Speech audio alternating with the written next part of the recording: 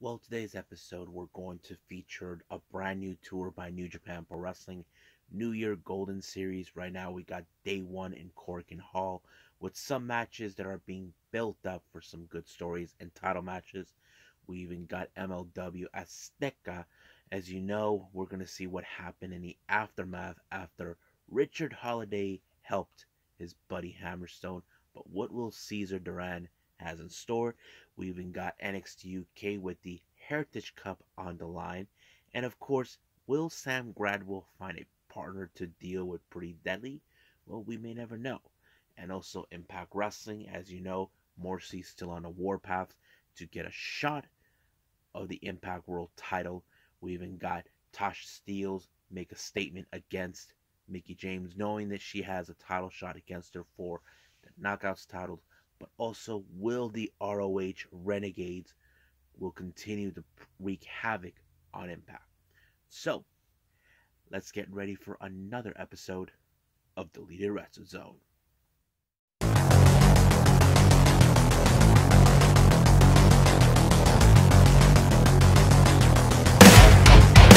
Are you ready? Get up, get up! Get up, get up! Get up, get up! Get up, get up! Get up, get up! Get up, get up!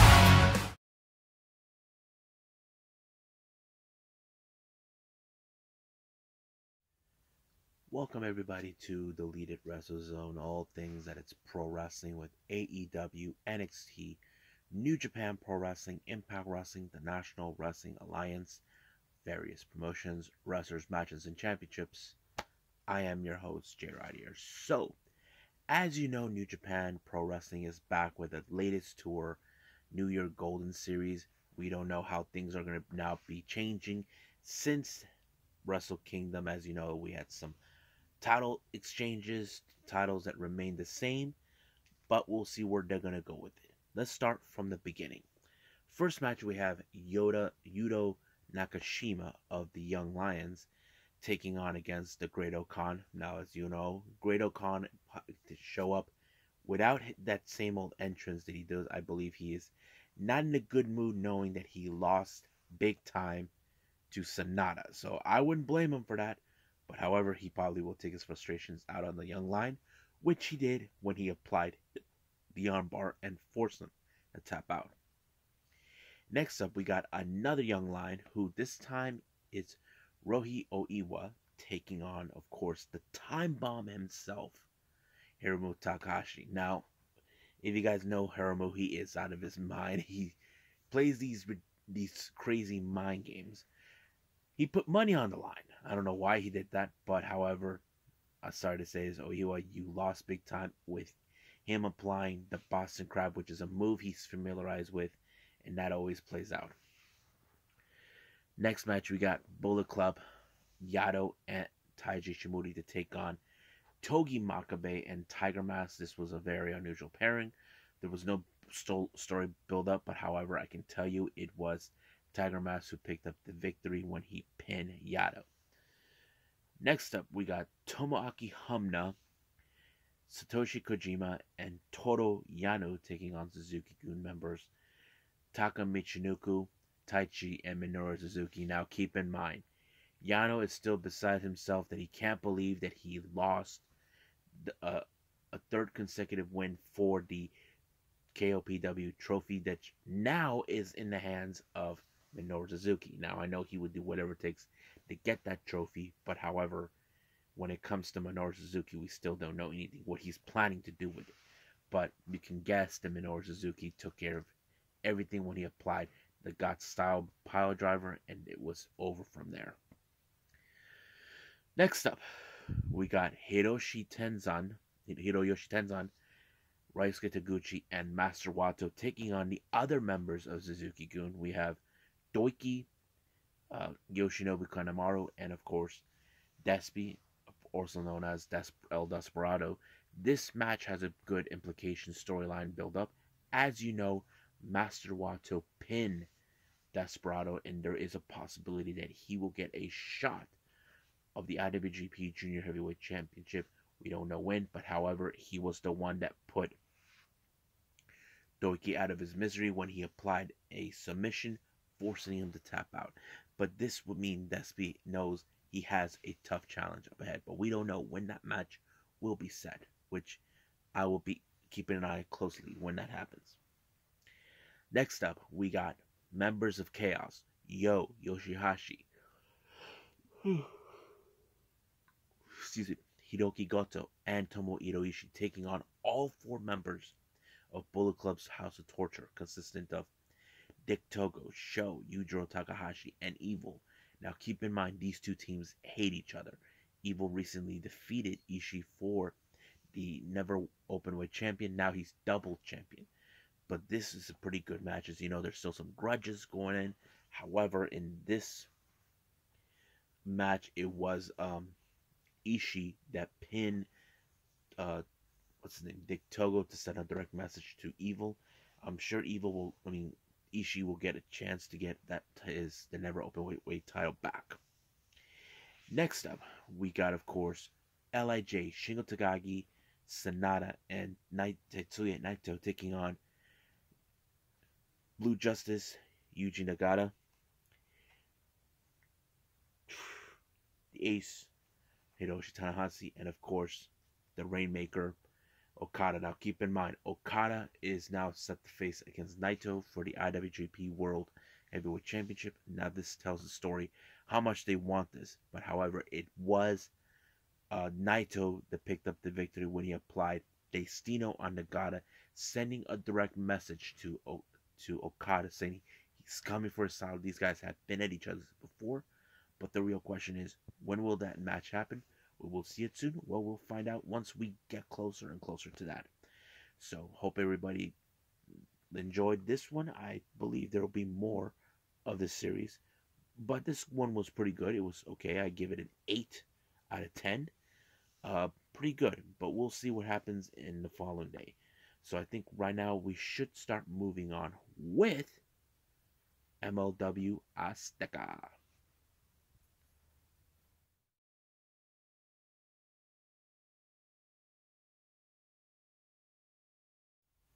Okay, as you know what happened last week, Richard Holliday made the most daring rescue ever, rescuing his buddy and member of Dynasty Hammerstone, who was been taken hostage by none other than MLW's guy, the matchmaker, Cesar Duran. Now, they both confronted, but however, Richard Holliday tried to reason with Hammerstone, telling him that do not touch him. He always has a plan, which he did. So apparently he's hoping that he will lose or strip up the title. But however, he still is very, very upset for Richard Holliday's interference for what he was planning on. So basically what was happening is that he set him up to be in a Barrio Brawl match against Pagano. So we'll get to that in a bit. Now our first opening match we have is the MLW World Tag Team titles on the line, with 5150 Danny Limelight and Slice Boogie taking on Drago and Aerostar. However, this particular match just shows how 5150 are more progressed and more dangerous than they ever were before and now. But however, it was them 5150 that retained the titles by pinning Aerostar in the process. Now, Emilio Sparks wants answers more about, Alex Kane, about who will be his next opponent. And of course, Alex Kane believes that, he's done with Calvin Tankman, but don't be so sure. Calvin Tankman did say he has some plans, but we'll see what happens. Now, as you know, Richard Holliday is going to be involved in a Barrio Brawl. He doesn't know what it is. He even tries to talk to Hammerstone and Alicia Toot. They would try to be helpful, but they weren't. But it didn't happen in that fashion.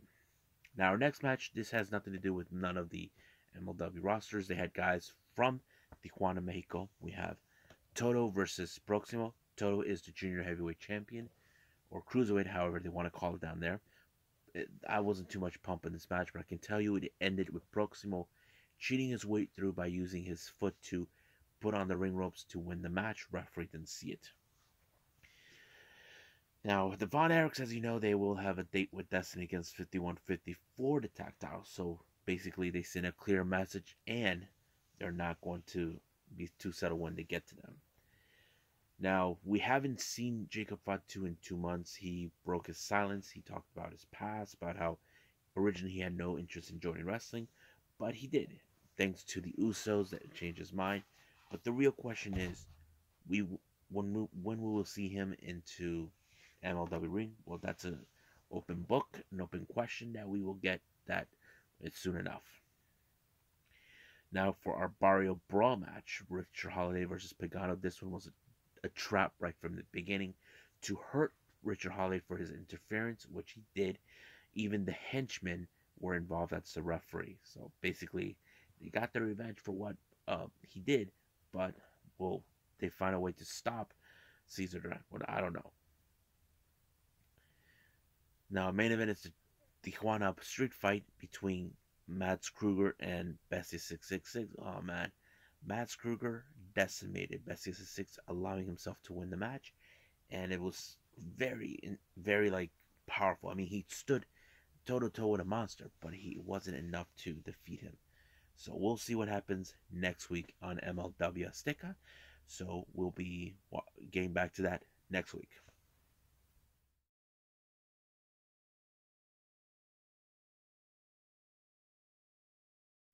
Okay, NXT UK. Our first opening match was pretty deadly. Sam Stoker and Lewis Harley. About 2 weeks ago, they were a bit of questioning the intent of the tag team titles, but Sam Gradwell decided to say, do something about it. So they don't appreciate Gradwell tried to tell them what to do. So the following week, they decided to do something about it, like they tried to convince him to suspend them. But, however, what's his name? Sid Scala had a better idea. Those two, pretty deadly, versus Sam Gradwell and a partner of his choosing, or maybe no partner at all. But apparently he did found a partner, and this one was very unusual, and this one is Saxon Huxley. So he volunteered. It seems like things were going great in this particular match, but however, it turned badly. Once again, the cockroach, Kenny Williams, decided to get involved. So basically, it just turned that way. Now, recently, we have seen the development of Amel, the French Hope, who is now gaining followers. But Ginny goes on the warpath, telling her, you're a fake, you're a fraud, you want people to feel sorry for you. You are not the Hope. Basically, she looks at her as a ripped-off version of Ginny. So basically, that's what it was. But Amel did stated that she is a real-life Hope. So we'll see where they're going to go with that. Now, as you know, Gallus and De Familia are on the verge of going to war. De Familia doesn't consider Gallus as a family due to the fact that Joe Coffey and Mark are blood related. They think that doesn't mean nothing. But however, this is still unclear when we will see that big match happen between the all six men. Now, our next match, not too long ago, Amelia McKenzie has been dealt with Isla Dawn, who stole her watch, collecting stuff as a memento. She requested earlier in the week the return of her watch, but however, it was set to be in the match. Everybody would assume that Amelia was going to win, but no, Isla Dawn won, but she gave back the watch to McKenzie. Now, our main event is the NXT UK Heritage Cup. This man was unbelievably good. Now, the first two match rounds were all 0 until the third round. It was, in fact, Dar.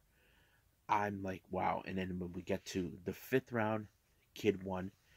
But the 6th round is where it was crucial. Somebody had to pick up the win, but it didn't happen. Basically, it came into a draw, which is rare to see in WWE. But, however, it did happen. And basically, we don't know who will be challenging for this title, but Kid must be disappointed because it ended in a draw. But however, uh, what's his name? Noam Dar retains the title, but we'll see what happens next week, or we'll find out what's going to take place. So I think that's pretty much it. So I believe it's time for us to move on with Impact Wrestling.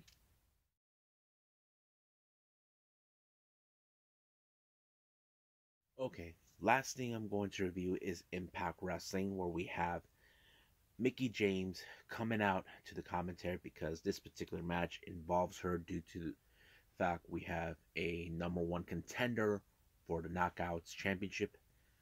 And then we have Tasha Steelz along with Savannah Evans to take on Chelsea Green, who Chelsea believes felt that it should have been her to win, but Tasha somehow got her claws on it. I mean, this particular match was good because it showed Tasha Steelz did not need Savannah Evans to help her cheat. And that's exactly what she did. But, however, it ended with the crucifix, which was a big disappointing loss for Chelsea Green. But later there was a post-match promo set by Tasha Steelz calling out Mickie James, telling her they have a date with Destiny. But Tasha Steelz crossed the line by involving Mickie James' son. And once again, she had Savannah Evans to help her out. But luckily for Mickie, she had Chelsea Green to help her out. Now, speaking of Chelsea Green, as you know, her real-life husband, Mark Cardona, did something on Beyond the Impact. He called a shot for a shot of the Digital Media Championship that Jordan Grace has. So basically, he issued a challenge. Interview was conducted by Gia Miller, asking her about this thing, So basically, Cardona knows that he may never know when he'll get another shot of the Impact World title, but this is something that he knows he has to keep his eyes set on. So basically, he wants this title. We'll see where it goes from there. Now, out of the courtesy, we had video clips coming from Ring of Honor, showing some old clips of old matches and all that. That was pretty good. But we still don't know much about what's been going on with the Renegades. Now, our next match, we have the Influence, consistent of Tenille Dashwood and Madison Rayne to take on the K, Havoc, and Rosemary. But before the bell ever rang, Influence attacked the K, but however, Rosemary got injured and they had to pull her out. But Havoc made the decision to stay in order to hold on to Fort. But however, it was just too much for her to handle against two people, and it did allow them to win. However, as soon as the match was over, we jump into the Inspiration, who still has a date with them for the tag titles. They believe that they were the ones who copied them. So it basically is like the he said, she said, you copy me, that sort of thing. So I thought it was pretty interesting. Now, Ace Austin, as you know, he basically has some words to talk to the new guy in the block, talking about Ace Austin. Mike Bailey, he is trying to deal with that. So it's still unclear when we'll see more of this thing develop. But that is something we got to pay attention to. Now, the Learning Tree, VSK, and Ziggy Dice were set to face against W. Morrissey in a 2-on-1 match. Basically, Morrissey took them out like it was bread on butter, that sort of thing. But he did stated that he wants a shot of Moose for the title. He said he was going to look for him. But however, as soon as the cameras stop rolling from the front, we go to the back. Of course, the more talks to him, saying, look, I get it. You're right. You deserve another title shot. So he told him, I'll give it to you. No surrender. So I think Morrissey's okay with the idea. But the real question, will Moose be okay? The answer to that, in my opinion, I don't think it's going to be a hell of a difference at all. Now, D'Amore, on the other hand, as you know, has been dealing with the arrival of the ROH Renegades. We still don't know what's going on, why they've been doing this. So they show up saying they got tickets to support their guy, Jonathan Gresham, who is the current ROH World Champion, and he defended his title against Steve Macklin in Pure Rules. Macklin just told disrespectful, tried to play smart, tried to count the broke breaks, but however, Gresham did not waver in anything. It showed how much he wants to prove he is a fighting champion. That's exactly what he did when he took out what's his name, Steve Macklin. However, the ROH Renegades took off once this match was over. Now we are now seeing the beginning of a friendship or partnership between Violent by Design and the Good Brothers. We saw the two behemoths, Doc Gallows and Joe Dorian, teaming up to take on Heat and Rhino. I thought it was a very good match, and of course they gave Heat a double choke slam in order to win the match. In our main event, we have Charlie Haas versus Josh Alexander. Man, this match was great. I enjoyed everything about it because it showed like they are in the same kind of style of wrestling, which it's really good. But however, the match ended in favor by Josh Alexander to win. But once again, here comes the ROH Renegades causing mayhem. Saban tried to give the helping hand so that Willie Mack and what's his name? I think it's well, let's call it Team Impact. So basically, however, the ROH guys did say that they're there to saying that honor meant something to them, but not anymore. So that means the animals are now set free. But we don't know what's their true motives of being in Impact. We know they are free, but the real question, why? So we still need to see more about that. But we'll just wait and see the following week. And I believe that's pretty much it, what I got for all of you. I think now it's time for me to call it a night. Well, I hope you guys enjoy this episode where we review 4 events. The start of New Year's Golden Year by New Japan, MLW, NXT UK, and Impact. Coming up, we got more on day 2 of New Japan Pro Wrestling's New Year's Golden Years. And we also, the Golden Series, and we have AEW Rampage and 205 Live. Just 3 reviews, and that's pretty much it what we got. So, I'll see you guys in the next DWZ time. Same DWZ channel. I must bid all of you adieu.